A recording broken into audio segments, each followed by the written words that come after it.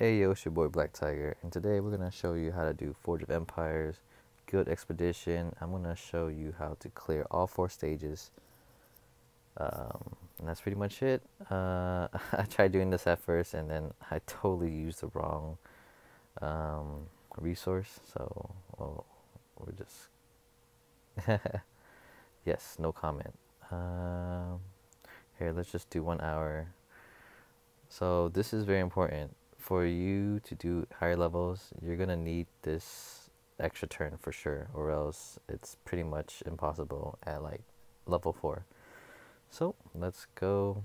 I will show you how to do this. Negotiation, you have 2 options,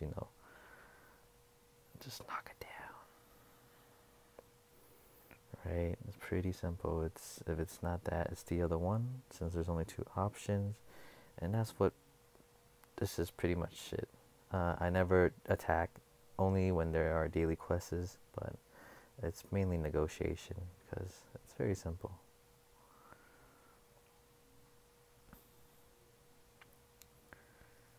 And this is the same method I always use to clear all 4 levels.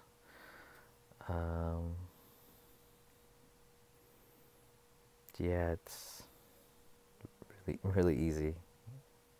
I don't understand how some people don't finish clearing all 4 levels. So like when you have 4 items, you just do this. Just put at least 1 of every item, and then you have 2 coins on the right side. So you could put these 2 as coins, and then the remaining items.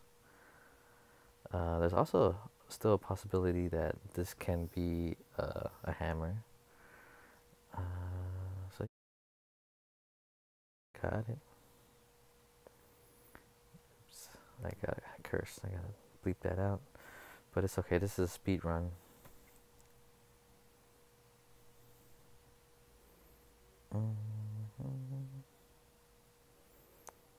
Simple.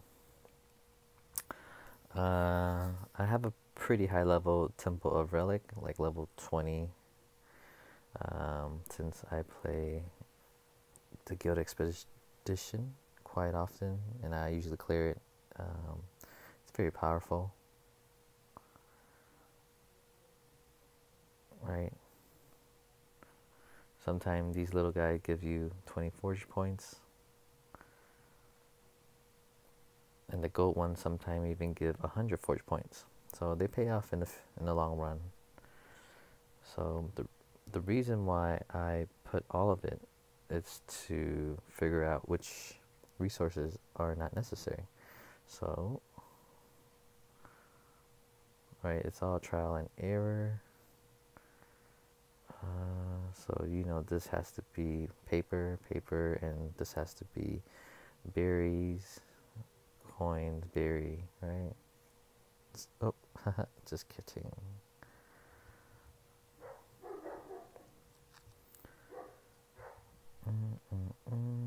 And since we're powering through this one, we're gonna use up all our metals. Metals.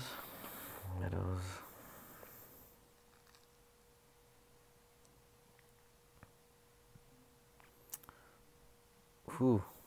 These are my favorite guy. Come on, look at that, 100 forge point. Isn't that crazy? 100 forge point. That's gonna go straight to my arc. But anyways, we don't have time. I'm gonna clear this as fast as possible. One of each.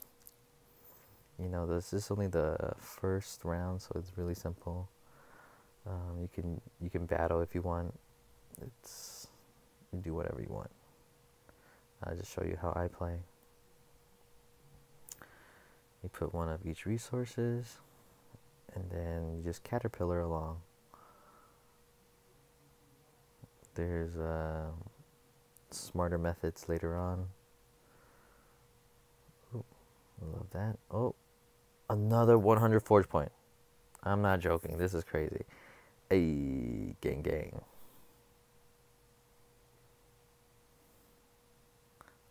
So I put 1 of each. So look, now you have 3 items. You don't want to put spring again, because then that wouldn't make sense. Alright. So now I have the option to put coin, spring. Right? Yeah. Anywho. Ooh.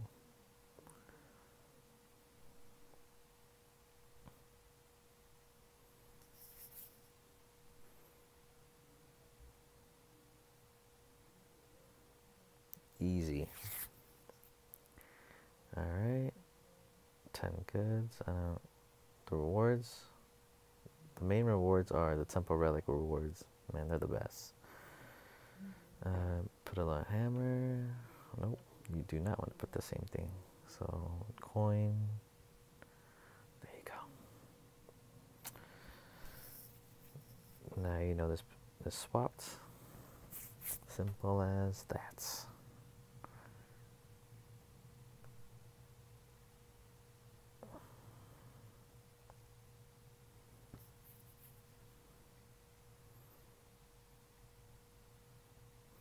Here, this one I can change into a coin. You know this has to be a coin, and these are bowls. When you see the sign, it means there's a relic. Click it. Alright, cool. Alright, so now you have 6 resources. Alright, you want to put one of each. Narrows down that there's no paper. So the next one you put a little hammer, then you just go down the list. Sure, I put a coin. Alright, so what did you got?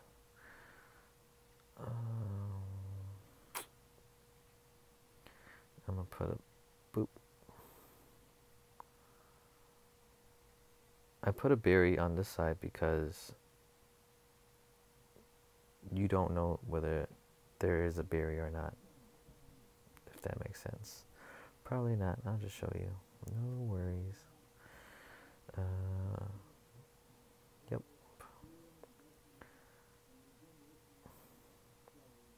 Nope. Don't attack. It's a waste of time. One of each. Alright, so you have a paper here, and you put coins and 2 hammers. Alright, so when you're in this combination, you know this has to be paper, and 2 coins, nope, paper. Alright, and before you click the last one, if you have a temple relic, click it, just in case. Because sometimes I have accidentally skipped it and gone to the next level. There we go, next level.